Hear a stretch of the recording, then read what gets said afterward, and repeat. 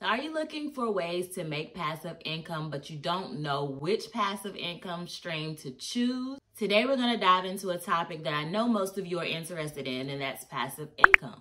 Specifically, we'll be discussing 7 passive income streams that you can start doing right now to earn you some extra money online. Whether you're looking to supplement your income or build wealth over time, these ideas can help you achieve your financial goals. If you're new here, I'm Latoya Nicole, and I help online entrepreneurs get to the bag and build their book business and get to the Bible, strengthening your relationship with Christ. If you want to learn more about either, then make sure you go ahead and click the like button below and go ahead and subscribe. Okay, so I told you we're going to be talking about passive income, but let's start here. What is passive income? So essentially, passive income is when you make money that's not directly related to your time. So you would be providing value in such a way that you don't have to exchange your time for money like you would with a typical 9-to-5 job. But I do want to let you know it's not a get-rich-quick scheme. You will have to put in hard work up front that will eventually earn you money over time. So don't think of it as passive income where you're just going to be making money in your sleep the way that most people will tell you about passive income. It's not that you won't make money in your sleep, but I don't want you to be deceived thinking that you don't have to put in any type of work to build a business and that you don't have to put in any type of work to continue to grow the business. Because from my experience with earning passive income, nothing is actually 100% passive. And even sometimes you'll even have to update your system. So there is work that you'll have to continue to do. But the reason that I love it is because there's no cap on how much you can make. You know, when you're working a 9-to-5, in exchange for your time, you can only make a certain amount of hours, right? Because they're only going to give you maybe 40 hours a week if you're an overtimer. They may give you 50 to 60 hours a week, but that's the most you would be able to earn because you have to be able to still support your family, have time off for self-care and everything like that. So with passive income, there is no cap on it, meaning you can make as much income as your business can grow and possibly scale over time. So that is one of my top reasons for loving passive income and for always looking for extra ways that I can earn passive income online.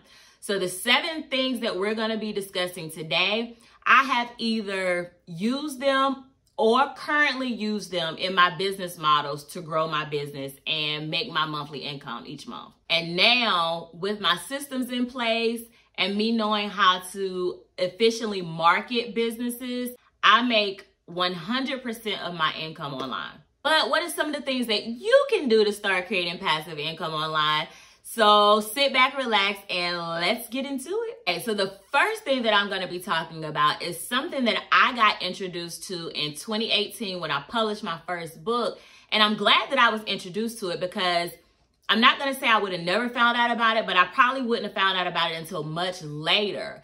And this is affiliate marketing. Essentially, affiliate marketing is when you are selling other people's products, but you're getting a percentage of the sales. So let's say, for example, if you're using an affiliate program like Amazon Associates and you just released your new book, you're excited about it, you want to post the book information on your Facebook page. So you tell people your background story, what inspired you to write your book and how lovely the book is. And then people start asking you, hey, where can we purchase the book? What's the link? You would then use your Amazon link and you would post that link to your Facebook page so that people can click on that link. And then that will track the sales so that Amazon knows to give you a percentage or kickback on each sale made from the book. And one of the other reasons I love Amazon Associates is because not only will it work for your book, but it works for other products. So whatever they use that link for, let's say they buy your book and 10 other things that they already had in their Amazon shopping cart, then that means you're going to get a kickback on everything they purchase. So this is really beneficial and you can see income growing month after month by simply just using your link. You don't have to do anything extra but give them your link. And the Amazon Associates program is an easy way that you can monetize your personal website or even your blog. You would just sign up, get approval, and like I said, place your Amazon links on your site or your social media channels. You get the commission. Simple. And to sign up for Amazon Associate, you would just click on the Amazon Associates homepage, click sign up, and then you would enter all your information, such as your website address, your preferred store ID, and then you also have to explain to them how you drive traffic to your site. Then you would choose your payment method and create your Amazon links. Okay, so the next one is going to be one of my top favorites as well. Well, y'all, I love basically all of them because I love being able to just make money that just continues to grow for me each month. So this next one is one of my top 3 favorites though, and that is digital products.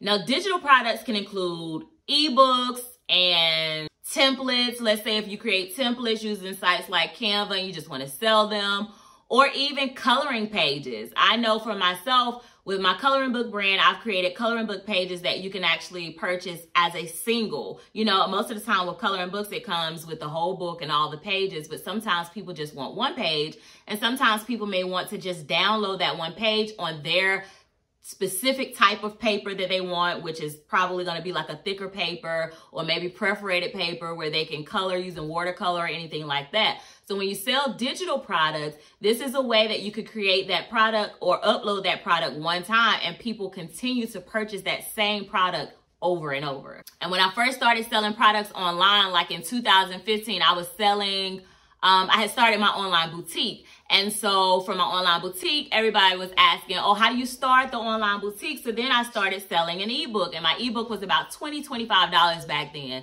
And when I started selling the ebook, I started making thousands a month selling ebooks. So that's when I noticed, listen, digital products is the way to go. So this is something that you may want to consider as a stream of passive income for yourself.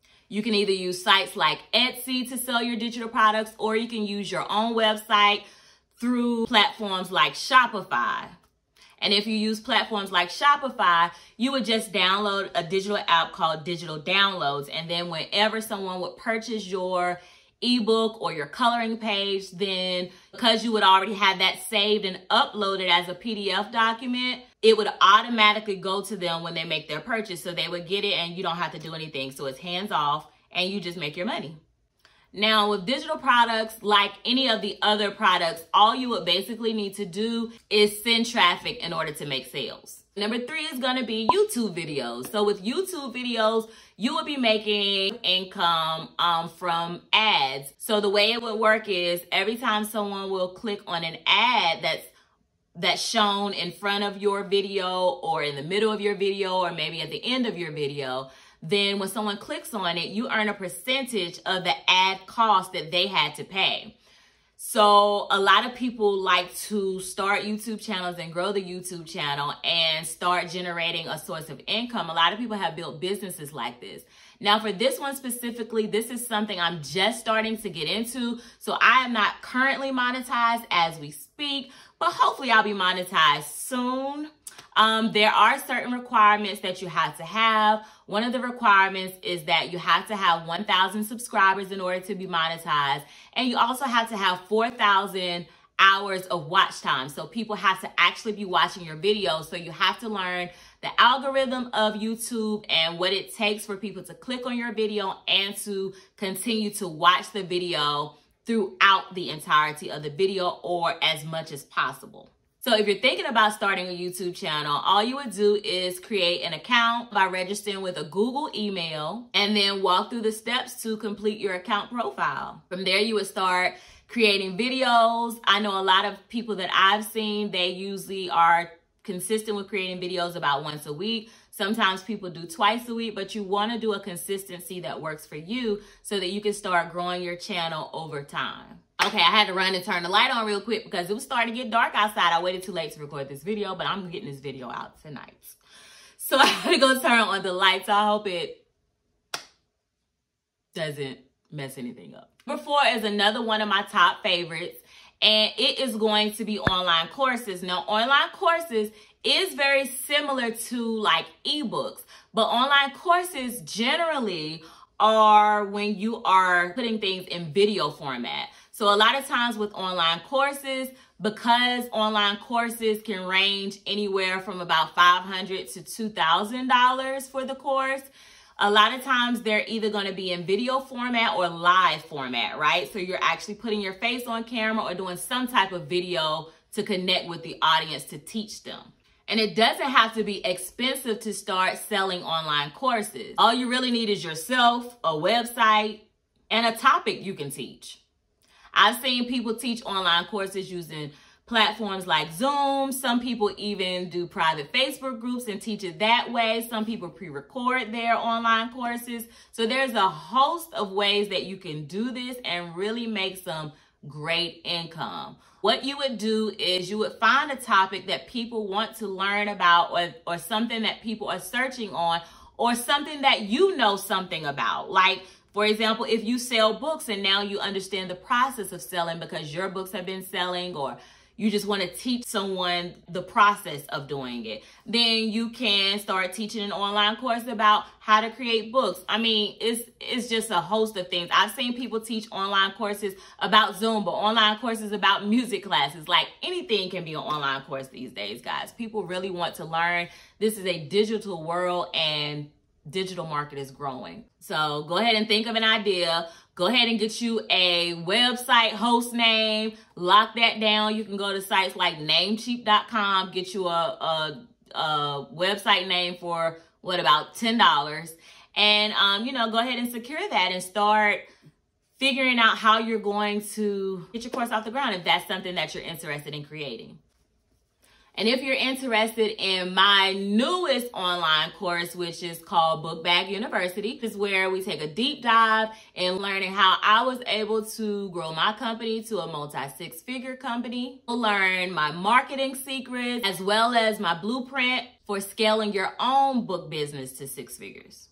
If that's something you're interested in, make sure you go visit bookbaguniversity.com to sign up for the waitlist to enroll. Okay. So number 5 is going to be print on demand. Now, print on demand is just a wide range of things that you can do. But print on demand is basically where you can sell your own custom designs on different types of products.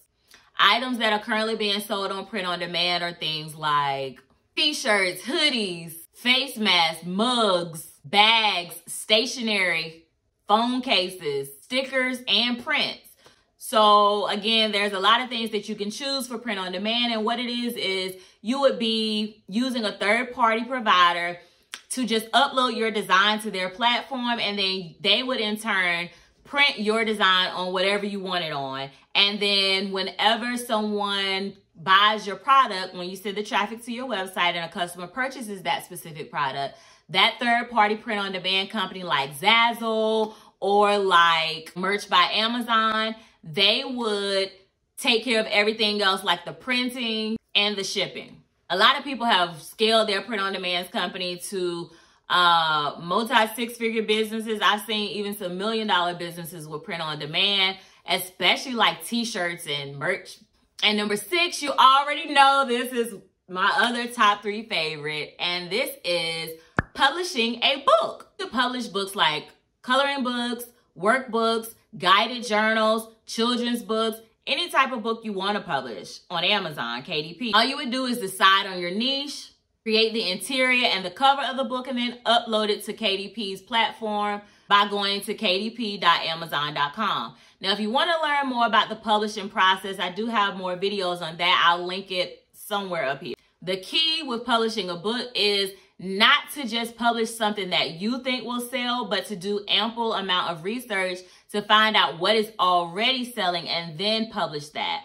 Now, that's not to discourage you that if you had a lifelong dream to publish a type of book, not to publish it, because by all means you should. But if you actually want to scale your business and make it easier on yourself to sell your book, then you want to do research to find out what types of books are selling, what types of books are already making money, so that you can understand better what type of niche you may want to go into and what niches are lucrative or still needing books published in that specific market. When I first published my brand, Entrepreneur's Color 2, I knew from experience, because I was looking for coloring books that had Black or brown women on the cover, and I couldn't find any. So I knew that niche needed to be diversified. Now, guys, this was in 2018. This was not now. Now there's plenty of books like that. But back in 2018, there were no books that I could find with realistic characters of coloring books. So that is why I wanted to get into that niche, because I wanted a coloring book that I could appreciate, right? So you just look for voids and find them and then scale it and grow your business over time. Now, of course, with publishing, the reason that people love book publishing is because you're just putting your book on a website like Amazon or on your personal website, which I do suggest that you do build a personal website, even if you start growing your business on Amazon, because you should be sending traffic to your website as well, because especially if you're trying to build a lucrative business over time. If you don't know how to create artwork for your book or anything like that, I do always suggest using sites like Fiverr to find a cover artist, or sites like Upwork where you can hire someone to create your cover or your artwork inside of your book. Typically for a book cover, I have seen book cover designers range from about $5 to about $125, but it just depends on what you're looking for. So test them out and then kind of go from there. Okay, and last but not least is Amazon FBA, which stands for Fulfilled by Amazon. This is a service that allows you to put your physical products on Amazon stores. So you would be outsourcing through a manufacturer, whether the manufacturer is in the USA or overseas. And then once you get that manufacturer to produce your product that you want to sell on Amazon, you will have them ship the products directly to Amazon. So it will be a hands-off service for you where you're steady making sales each month and growing your business. And you just have to basically just keep up with the inventory. A lot of times people hire VAs to continue to keep up with the inventory and just work that for them so that it can be a hands-off business for them. And just like with Merch by Amazon or with printing your books on Amazon KDP, you don't have to worry about any customer service, because Amazon is going to pick, pack, and ship your product to the customer on your behalf. And this is what makes it considered passive, or that you're not having to do anything else besides manufacture the product, get the product to them, and then it will sell for you over time. With all 7 of these, you will have to send traffic or do some type of marketing to keep your sales growing, whatever you choose, because you know it's easy to put a product up, but you want the product to sell and you want your business to grow, and you will have to invest in marketing and systems in order to create a lucrative business that will scale over time. Now with Amazon FBA, you'll just need a Seller Central account and a registered business to get started. Each of these ideas has the potential to generate passive income online, but it's important to choose one that aligns with your skills, your interests, and your personal goals. And remember, although passive income can require less effort than traditional income streams, it still does require effort to set it up and to maintain it. So I hope you find these ideas helpful, and don't forget to like and subscribe below, and I will see you next time. Bye-bye.